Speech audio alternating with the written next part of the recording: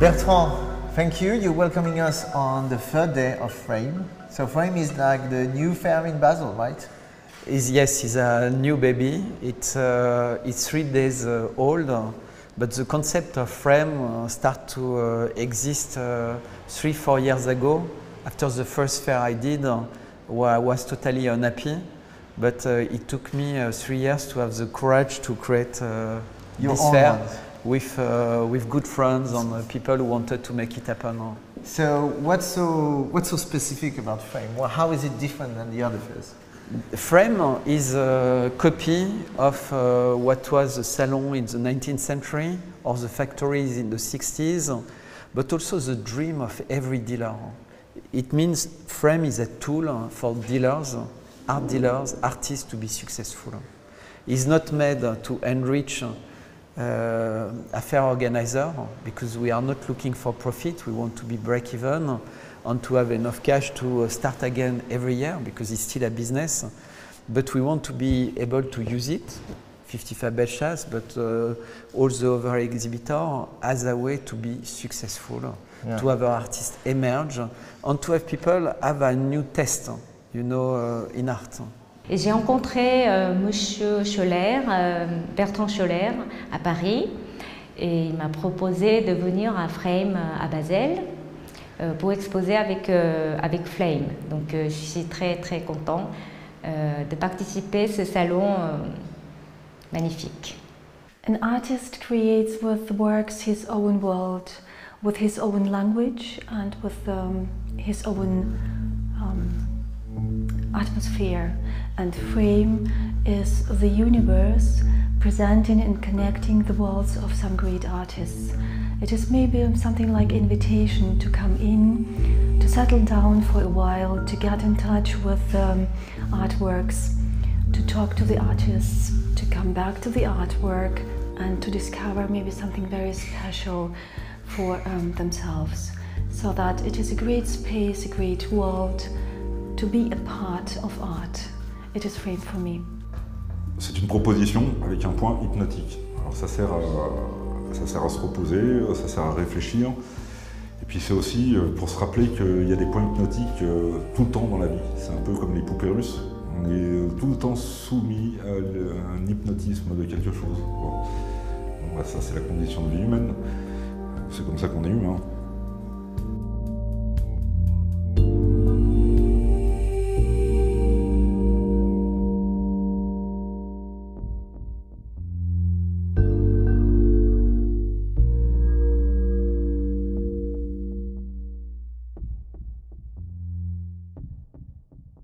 There is a special feeling about this fair. You know, everyone is participating. The artists are there. You know, they're helping on everything. They're hugging people.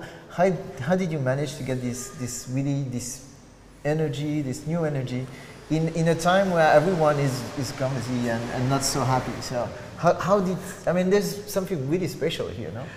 Yes, I work like crazy.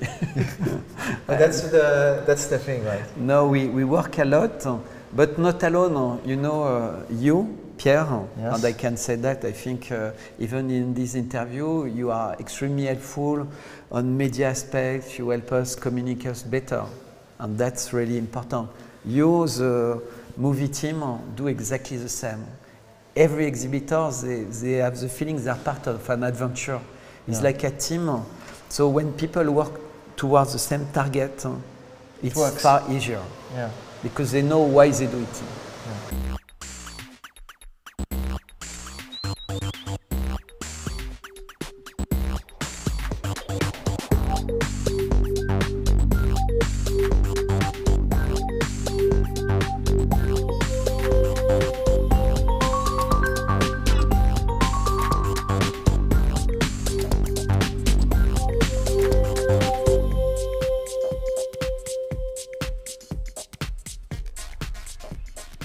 Ce que je voulais dire au point de vue de la qualité de Frame ici, c'est que d'abord on nous a donné carte blanche Et ça, je trouve qu'il faut le saluer parce que ça n'arrive pas tout le temps. Il a fallu que la première galerie qui nous propose d'exposer en Suisse soit une galerie de Paris. Donc ça, je trouve que c'est déjà remarquable en 20 ans. Et la deuxième chose... Excusez-moi, mais aussi, depuis qu'on est en Suisse, ça fait 21 ans, on n'a fait que des expositions musées. Dans des musées, pratiquement. C'était toujours dans les musées, on a fait des grandes expositions dans les musées, et d'avoir la possibilité de participer à Frame, je trouve exceptionnel pour nous, et je suis très fier qu'on peut exposer ici, parce que, comme Lana a dit, Bertrand a nous donné carte blanche, et c'est vraiment nous.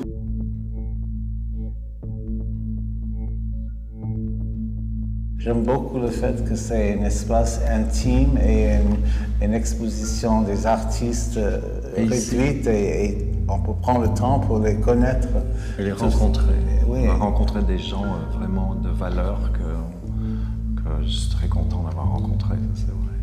Basel is the first one, but then it's going to Yes. change and it's going to go towards other cities, right? So Basel will basically be improved, but on the same model every year.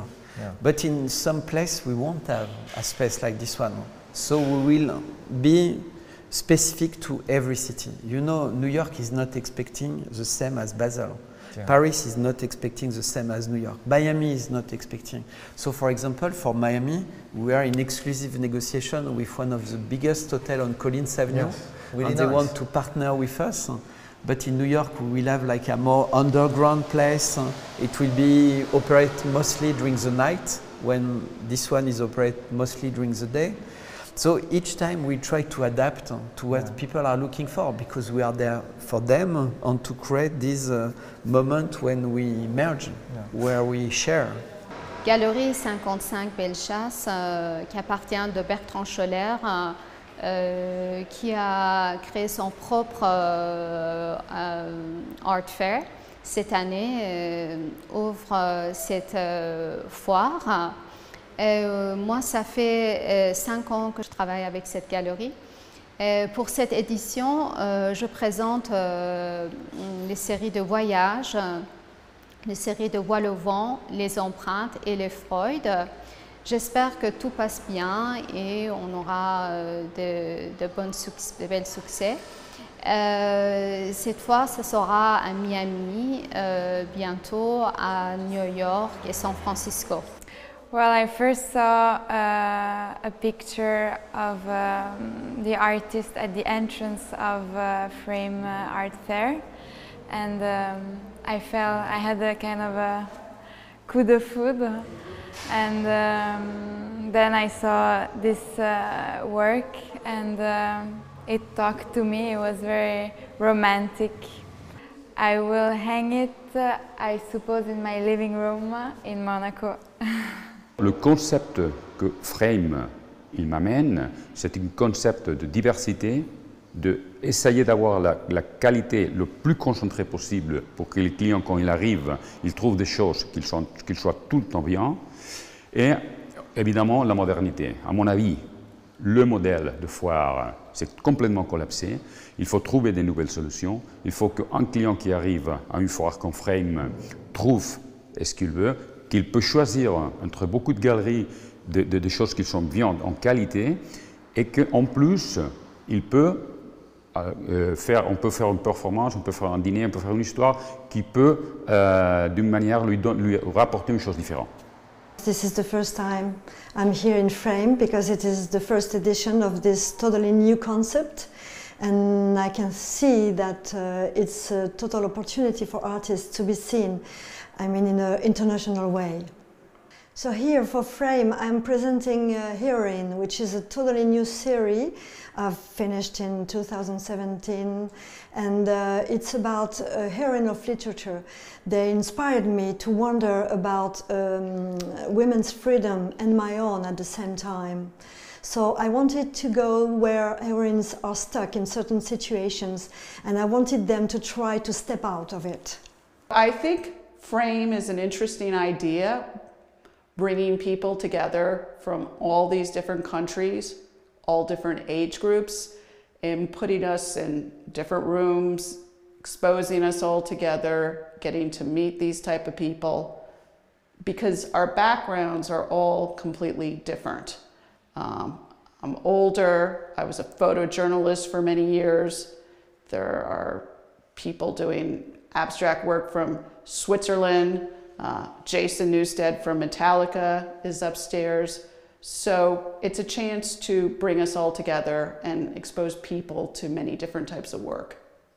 So as you said, you participated to a lot of events before. What worked and what didn't work in these events? I mean, I guess you've done like 80 or 85 fairs in just 5 years, which is crazy. But what was there that worked and what didn't work? Fairs is becoming like a drug for exhibitors, because we need permanently to do fairs to meet clients, because they don't come anymore in galleries, unless you do very, very specific things to attract them. So we need to do fairs, but over the years we realized that there are so many fairs that the best clients, institution, press, they just go in the best art fair, which are basically inaccessible. So we go, so we go in middle, averagely bad fairs, where they spend like 90% of their money to run a space and to run a commercial team, but teeny money is on strategy, on marketing. So that's how you get fairs that announce their list of exhibitors just the week before the fair. Or they don't even announce, it's a fake list where there are exhibitors who will not come, but just because people are coming because of some of the names. But this is what is crazy about. How can it sustain something like this? It's not sustaining, it's a dying word. It's a dying word. And frame is kind of the opposite. It's something very lively, very alive, with people hugging. You know, you have the artists that are outside hugging people under the rain. How did you convince them to do that? I mean, are they crazy, or is it an experience, or they really want to sell? You know, many artists, emerging artists, they need to have 2 jobs, sometimes more. And some of our artists, their second job is clowns, comedian, singer. And so for them, art is part of their daily life, so they want to do hugs. Yeah. They want to hug. Did they hug you? Yes, a lot. Je porte mon art sur moi et je vais à la rencontre du public. Je leur présente mon art ainsi que celui de mes frères d'art et je leur fais une invitation, c'est de venir ici et en échange, ils me font un câlin. Donc c'est pour l'amour de l'art et la vie de l'art. Bienvenue à Fram. C'est vraiment une invitation. Moi, je suis Zola Matsela, un artiste affilié au 55 Bellechasse. Et donc, dans le cadre de tous ces événements qui se passent ici, et ben voilà, nous organisons The Événement. The Événement. Plus de 1000 mètres carrés d'exposition, des artistes internationaux. Vous allez voir, des gens qui viennent du monde entier. Et donc, c'est chez nous, c'est la place où il faut être, avec une réelle proximité avec les artistes. Come with your family. A friend, a child, you pass a great moment, really. Good. For art. Thank you. Thanks. Thank you for love. I want to see you. I pay champagne for you. Okay? Ciao. Thank you. Ciao. Un câlin. Merci. Merci pour ton énergie et viens. Ok, merci. Tu vas passer un bon moment. Okay, merci à toi. Good day. Ciao. Thank you. Bye bye. Why are you open so early? I mean, I think the idea is that because there are some people, a few, they, like 100%, they come for Art Basel. Yeah. And they know they will spend 1 or 2 hours in this fair, and they want to do it before going to Art Basel. So Art Basel, for example, today, for the VVIP, it's open at 11.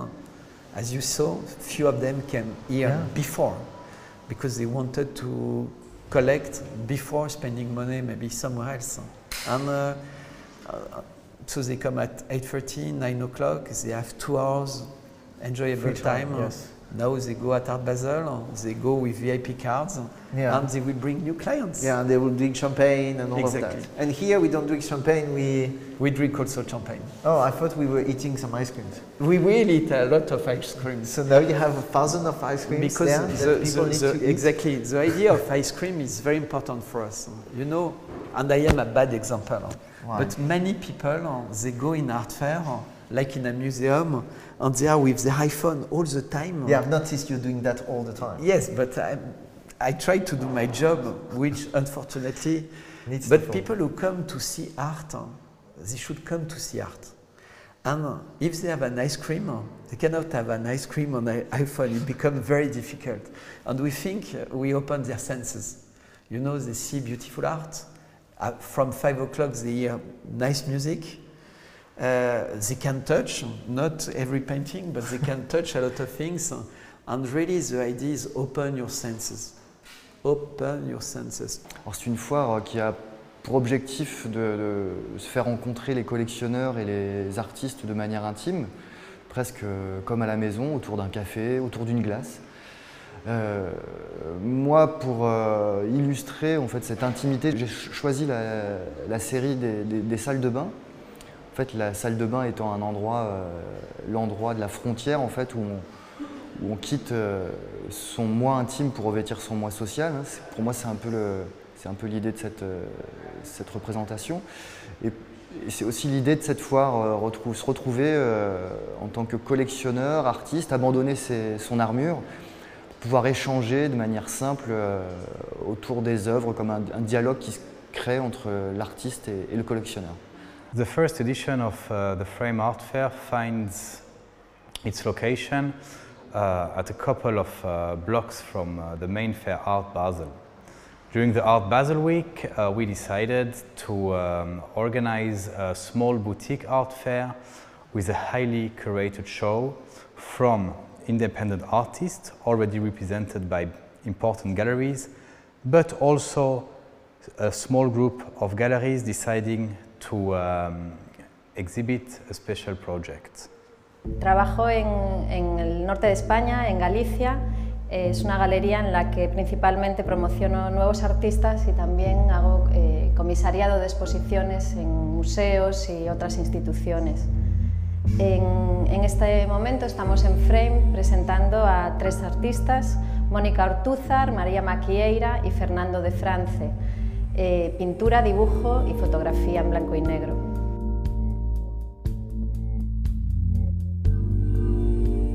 C'est une vision en fait complètement imaginaire. C'est un chemin de la vie pour moi. Donc je réalise avec des petites lignes que je fais ligne par ligne. Donc ça va représenter en fait ligne pour une journée de vie peut-être.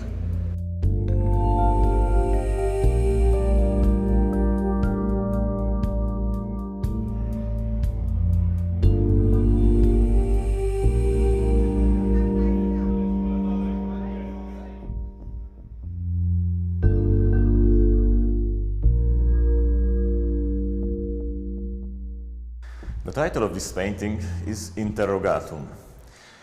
There are so many questions what we care about, and they fill our lives, and this search for the answers makes our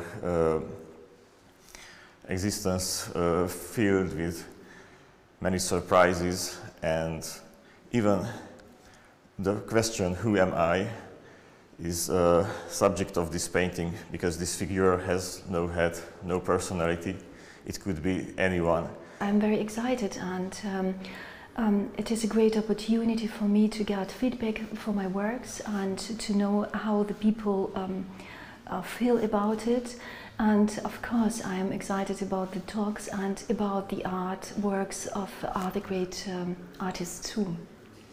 Et j'ai reçu un coup de fil d'un collègue. Il m'a dit « Ah, il y a une dame qui a adoré mon travail, qui voulait me rencontrer, me parler et d'entendre l'explication et de se partager. » Donc j'étais très contente et je suis venue en courant et effectivement la dame, elle était adorable. On a vraiment discuté beaucoup de choses de la vie et de mon travail. Donc du coup, elle a pris 2 tableaux. J'étais très contente. J'ai pensé que l'art était cher, donc je voulais me moquer une fois de plus de ce qu'on est, de ce que je suis, de ce qu'est notre civilisation actuelle. Et je me suis dit, bah tiens, on va rigoler, on va découper l'art. L'art c'est cher, donc c'est dommage, mais on est obligé de le découper.